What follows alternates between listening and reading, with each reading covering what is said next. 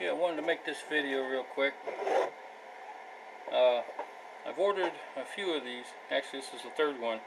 They're all doing the same thing pretty much. They all have issues. My brother ordered one.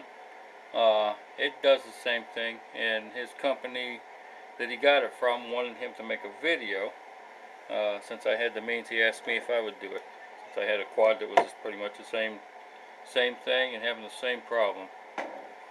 The problem I'm having is when I advance the throttle, it hits a dead spot, and then the props stop turning, and then I can advance it from there, and it's still, I'll show you.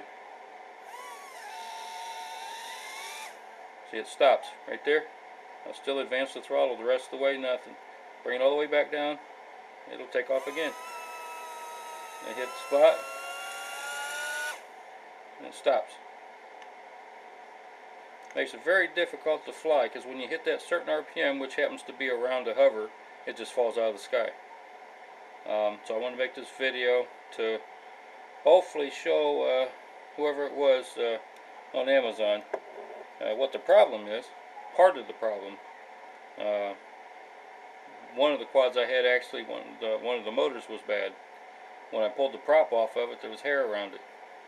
And for anybody buying these, I think that these are probably returns, simply because the screw that goes in the back that holds the battery in was missing. When I bought a couple of these when they first came out, and they always had screws in the back. Both of them had a screw in the back.